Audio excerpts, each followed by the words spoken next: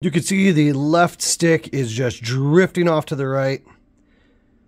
Absolutely horrible, horrible stick drift on this controller. We have a 12.5 and a 10.8.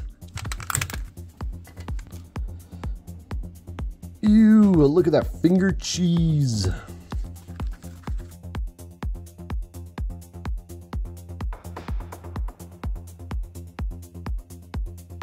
When the joystick has been removed from the PCB board, sometimes it leaves behind some melted plastic on the PCB. It's extremely important to remove that, or it can cause some misalignments of the joystick when reassembled with the new sticks. If the joystick is not perfectly centered and it's slightly at a tilt, that means one side of the joystick will have a shorter travel distance than the other side of the joystick. So if you're playing a video game and you're going to look left or look right, one side of that direction of the joystick will spin and rotate faster. It acts as like an increased sensitivity. With the PCB board perfectly clean and desoldered, it's time to install the new K-Silver joysticks. What I've noticed with the K-Silver joysticks and pretty much almost all joysticks on the market, there's like a convexed area of the joystick at the very bottom from the spring tension causes the plastic to slightly warp, almost the size of human hair. But it's enough to cause a misalignment of the joystick and can cause one side of the joystick to be shorter than the other if the joystick is not properly installed.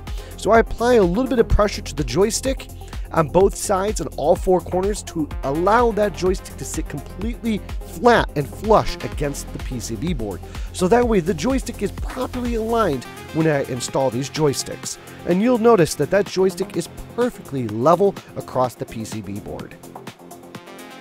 For better positioning of the joystick, I find it's better to install the gimbal first without the sensors, so that way I can make sure that there's proper alignment on the joystick and having the absolute perfect centering of these joysticks.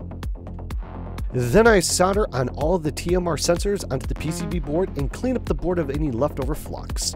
Then I add additional silicone to all of the moving parts of the gimbal, so that way it prolongs the lifespan of the joystick.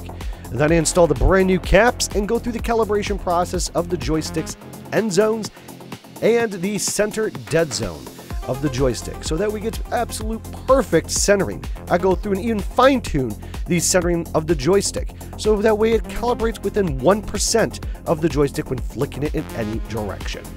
So drop us a follow, and if you're interested in getting your controller repaired today, please visit DeviceDrop.com.